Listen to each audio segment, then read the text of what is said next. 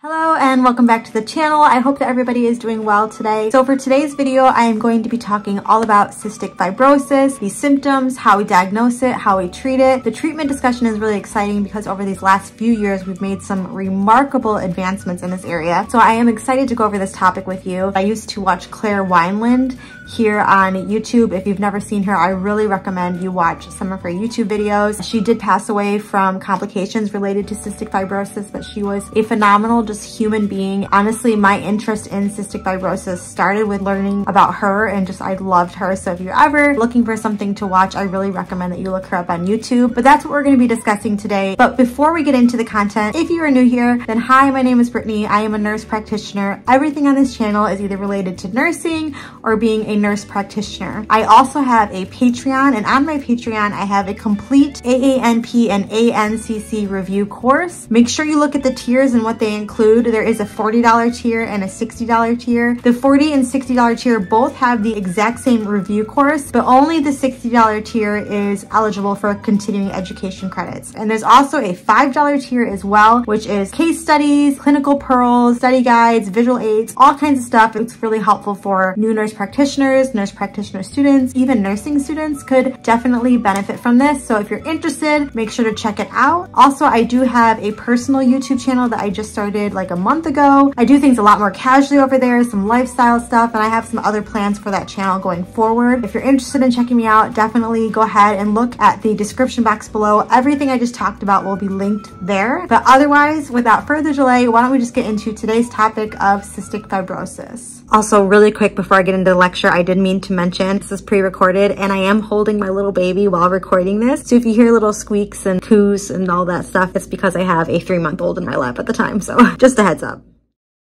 All right, so let's start off first with a little background on cystic fibrosis. So though it is on the list of rare illnesses, it is, however, one of the most common life-shortening autosomal recessive diseases.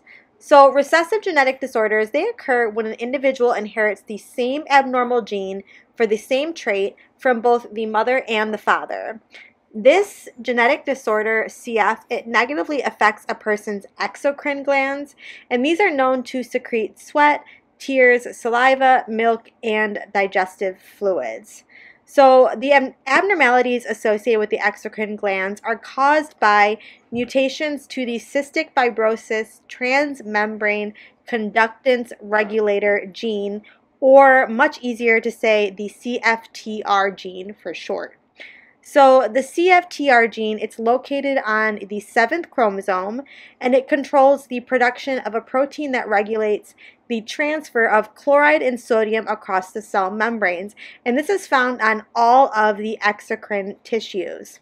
And so this mutation to the CFTR gene leads to an overproduction of abnormally thick, very viscous secretions that would generally be thin and slippery. And so these thick, viscous secretions then accumulate in the lungs, the pancreas, the liver, intestines, and the reproductive tract. And because of this accumulation of thick mucus throughout the body, obstructions can occur along with chronic inflammation and chronic infections, and it ultimately results in a multi-system dysfunction. So prior to the implementation of widespread newborn screening in the US, infants and children, they were typically diagnosed with CF after presenting with one or more symptoms. So for example, these would include respiratory symptoms such as a persistent productive cough, sometimes wheezing, or even breathing difficulties. Oftentimes, too, they would present with a meconium ileus, and this is a blockage of the small intestine due to an abnormally thick and sticky first meconium bowel movement. And then finally, oftentimes, they would also present with a failure to thrive. So now that newborn screening has become mandatory in all 50 states, patients are often diagnosed before even developing symptoms.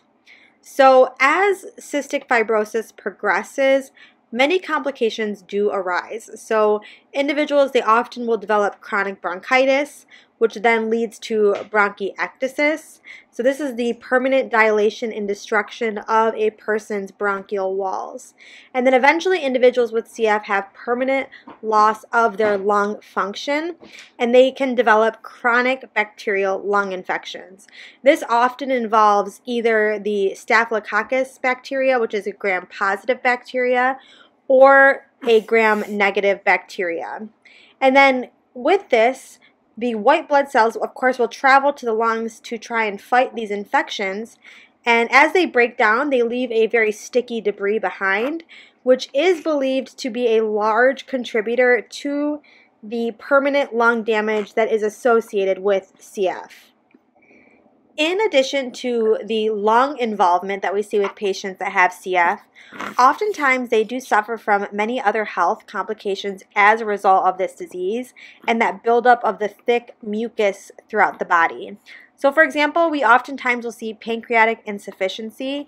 This occurs in most individuals with CF due to the buildup of mucus in the bile ducts.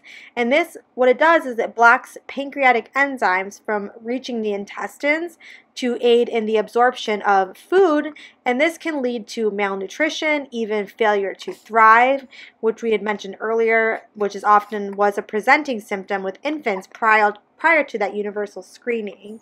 And then this damage to the pancreas over time will limit insulin production, and this can actually lead to cystic fibrosis related diabetes. And then finally, persons with CF, they have a very salty sweat. And this is because of the dysfunction to the CFTR gene, and it causes an excess of chloride within the sweat. And this explains how we use the sweat chloride test when diagnosing CF, which we're about to go over here in just a second. But as you can see, CF, it causes a cascade of health complications, most of which are directly related to that buildup of the abnormal, thick, viscous mucus throughout the body. All right, so let's discuss how cystic fibrosis is diagnosed. So the diagnosis of CF is made if both of the following criteria are met. So the first criteria is either the patient has clinical symptoms that are consistent with CF, they have a positive newborn screening, or they have a sibling that has CF. And then the second criteria is that they must have evidence of CFTR dysfunction. So evidence of CFTR dysfunction is established either by 1, an elevated sweat chloride test of 60 millimoles or greater, 2, the presence of 2 disease-causing mutations on the CFTR gene, or 3, an abnormal nasal potential difference. So sweat chloride testing, this is definitely the most widely used and most important diagnostic test for CF and should be performed to confirm a diagnosis of CF in those infants that do have a positive newborn screening. Also, in any patient that has symptoms that suggest a diagnosis of cystic fibrosis, and in all siblings of individuals that have a diagnosis of cystic fibrosis. So as already mentioned, a sweat chloride of 60 millimoles or greater is considered abnormal, and this is highly specific for diagnosing CF. However, it should be confirmed by a second sweat test or DNA testing. Other important values to be familiar with would include a sweat chloride test of 29 millimoles or less. This is considered normal and it is sufficient to rule out a diagnosis of CF. And then a sweat chloride test of 30 to 59 millimoles.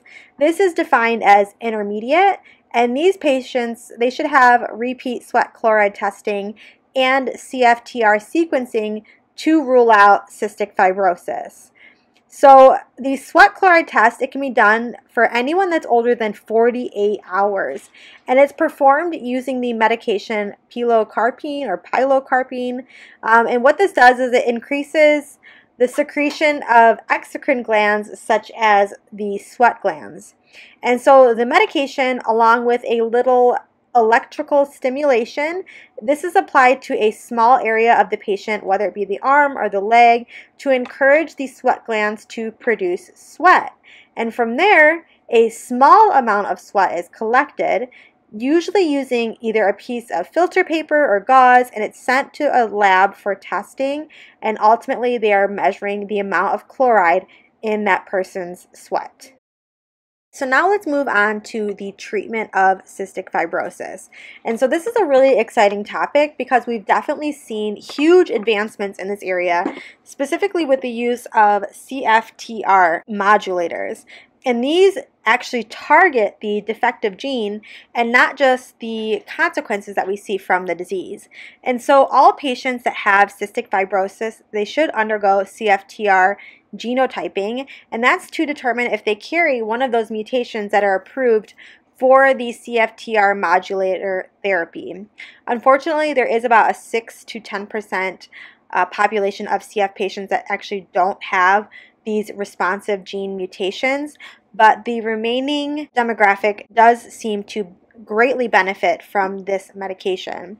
And so I'm going to attempt to say it, but it's not an easy name of medication. It's actually a triple therapy, and it's elexacaftor, tezacaftor, ivacaftor. It's also referred to as ETI for short, and it's sold under the brand name Trikafta. And this is used for most individuals with CF that are 2 years old or greater that do have a responsive CFTR gene. So this triple therapy, it was approved in the US for patients 12 and older in 2019, then children 6 and older in 2021, and then finally for children 2 years and older in 2023. And so you can see that this is relatively a new development in the treatment of cystic fibrosis.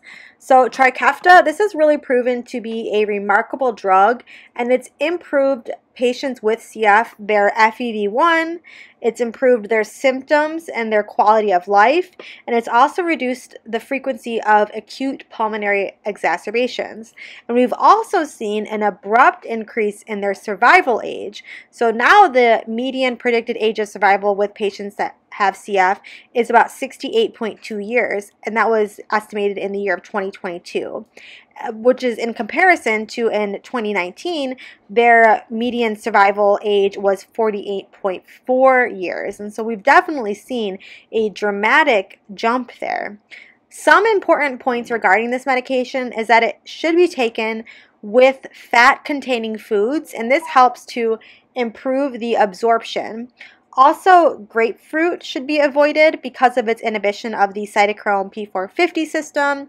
Also, medication dosing may need to be reduced in patients that have either hepatic dysfunction or if they are taking other agents that inhibit that cytochrome P450 system. So examples would be fluconazole or diflucan, or that nirmatrelvir or ritonavir, also known as Paxlovid, that we use for the treatment of COVID. There is a small concern for liver enzyme and bilirubin elevations, and so we really want to measure those before starting them on the CFTR modulators, and then we would keep track of them every 3 months for the first year, and then annually after that.